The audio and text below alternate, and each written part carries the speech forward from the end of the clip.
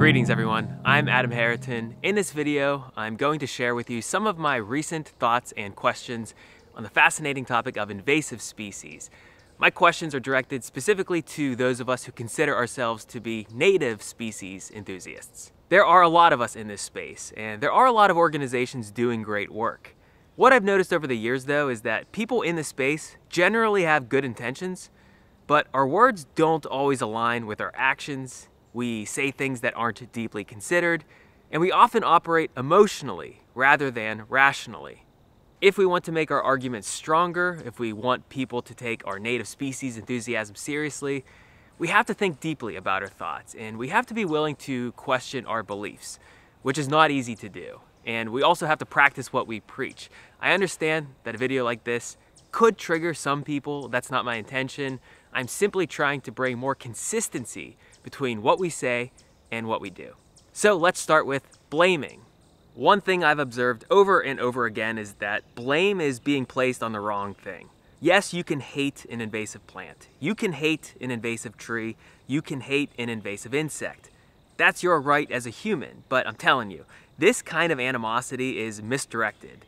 And if you let it build up inside you, it can lead to all kinds of personal health problems. In many cases, the problem isn't the invasive species. The problem is the habitat, and more specifically, what's been done to the habitat. The appearance of invasive species usually coincides with some kind of major change to the landscape. This could be a cleared forest, it could be a drained wetland, it could be a mined hillside. Once the change occurs, early successional species, including those that are considered invasive, move in. It's almost inevitable in the 21st century. For some reason though, we tend to only see and treat the symptom and not the cause. Even worse, our treatment sometimes proves disastrous, and if you don't believe me, look into the history of lead arsenate. This obsession with treating the symptom and not the cause isn't unique to how we deal with invasive species. There are many parallels with how we treat our bodies. Think of something like chronic stomach pain. We could treat chronic stomach pain with pills, we could treat chronic stomach pain with Pepto-Bismol, or we could ignore the pain completely. Or we could look into our diet, understand that the pain is trying to grab our attention, maybe we could get rid of all rancid vegetable oils, and figure out what's actually causing the problem. And it might even be stress. But few people are willing to do this kind of work because it's work. It's hard work. It's a whole lot easier to take a pill than it is to change our diet and lifestyle. Likewise, it's a lot easier to blame a plant or an insect than it is to confront a developer who's converting a 200-acre forest into a housing plan. What is most needed in these instances is not a demonization of the invaders that eventually show up around the periphery, but a good hard look at what could inspire someone to be more interested in money than wild spaces. Another inconsistency I see among people who strongly advocate for native species involves something that a lot of us probably don't want to hear, but I'll say it anyway: travel. If we want the luxury to be able to go anywhere that we want to go and live anywhere that we want to live, how can we keep that right to ourselves and not extend it to other living organisms? We want the luxury to be able to visit or even to settle down permanently somewhere else, but we don't want the same for others. Now, I'm not saying travel's a bad thing. I travel, but I also understand that, number one, my ability to travel anywhere that I want to go shouldn't be exclusive to the human species, and number two, travel is associated with the movement of living organisms around the world. I accept that. I guess you could call me complicit because I travel. Now, it's true, humans have been traveling ever since there were humans on this planet. But for the vast majority of time, major limitations were firmly established. We could not travel from Japan to Pittsburgh in 15 hours. Today, we can do that, and it's amazing. But there are consequences. Along those same lines, if we truly wanted to curb the spread of invasive species, wouldn't we confront, or at least move in the direction of confronting, globalization and intercontinental trade? Now, I know it's a wonderful thing to have food and clothing and computers and medicines and building materials produced someplace far away and shipped to us. But isn't there a consequence to that? And isn't one of the consequences the spread of living organisms? If we are not willing to give up our coffee from Indonesia, our phones from China, our clothes from Bangladesh, and our pharmaceuticals from Europe, we have to understand that our dependence on worldly products is directly linked to the spread of living organisms. We can't have one without the other, at least not in the 21st century. To me, it's kind of ironic that some people denigrate invasive species and don't think twice about supporting a company like Amazon. I don't think Amazon is the devil, but I also don't see how Amazon is really that different from any invasive species. The parallels are uncanny, and it's funny because we're so quick to smash every spotted lanternfly we see, yet we welcome with open arms our Amazon packages that wait for us outside our front door. But should we? I am not saying that globalization is inherently a bad thing. I am living proof of its benefits.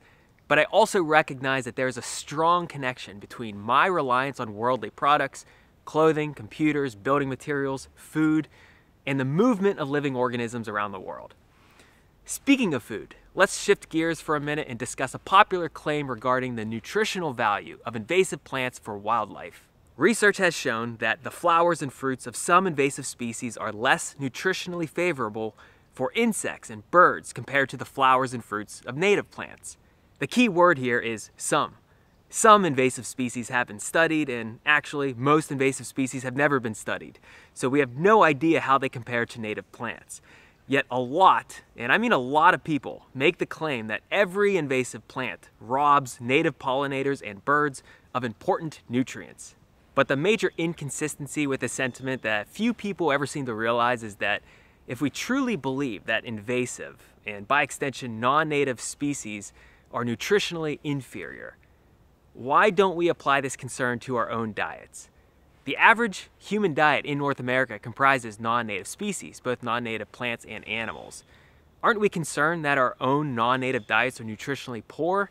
Should we not be moving towards a 100% native species diet for ourselves if we truly feel like that's the best diet for living organisms? This all reminds me of a verse from Song of Songs, in which it says, "They made me take care of the vineyards. My own vineyard I have neglected." I think there's a beautiful parallel between these words and our concern for the diets of wild animals. Yes, it's very noble to show concern for our wild friends, but do you have that same kind of concern for yourself? And are you acting on that concern? Are you taking care of your health? Are you eating a biologically appropriate diet? Or are you neglecting your vineyard? If you are neglecting it, how can you know what's best for another living organism? Take care of the ecosystem inside of you, and you will be much better equipped to care for the ecosystem outside of you. To conclude our discussion, let's go back to the year 1492, a year that many of us in North America generally recognize as being the cutoff for when a certain organism could claim native status. Now, I think many of us in the native species community forget that in the 1400s and well before then, there were people, lots of people on this continent who were actively working the land. And we forget, or we just don't realize, that the land looked the way that it did to European newcomers, not because it was untouched, but because it was touched. I'll say that again. The land looked the way that it did, not because it was untouched, but because it was touched. Indigenous cultures significantly impacted the land. Those two variables were not independent. They were intimately dependent upon one another. Here's the problem today. Many native species enthusiasts pick and choose what they want from the 15th century. They tend to focus all their attention on the native flora and fauna and completely overlook the native cultures that were entwined with the native flora and fauna. That's a huge oversight. If we like the notion of how the land looked in 1492 and we want to recreate some semblance of that today, how is it even possible to do that without acknowledging and advocating for the people who were responsible for the way the land looked? You can probably see that there are no easy answers, and at the risk of confusing myself and maybe you even more, I'm going to ask and end with one more question. Why does the land look the way that it does today? I would say the land looks the way that it does because we don't need it. Now, of course, we couldn't exist without the land, so deep down, certainly, we need it. But I'm talking about consciously needing the land. Most people today in North America consciously do not need the land. And it shows, like a mirror. The land, in my opinion, is a perfect mirror. It reflects back to us our priorities. If we don't need or prioritize the land, things appear out of place, things seem unstable, things seem bleak. But imagine if we did need the land. Imagine if we consciously needed its food, if we consciously needed its medicine, if we consciously needed its building materials, if we consciously needed its companionship. And imagine if we acted on those needs. Couldn't we significantly change things around? Could we not turn this land into a paradise? I would say this is not only possible, I would say this is almost guaranteed if we consciously needed the land. Those are my thoughts today. Thank you for listening. If you'd like to support the work that I do, there are two ways you could do that. You could subscribe to the Learn Your Land YouTube channel. I would also love it if you would head on over to learnyourland.com and sign up for the email newsletter. Thank you so much for watching this video. I'll see you on the next one.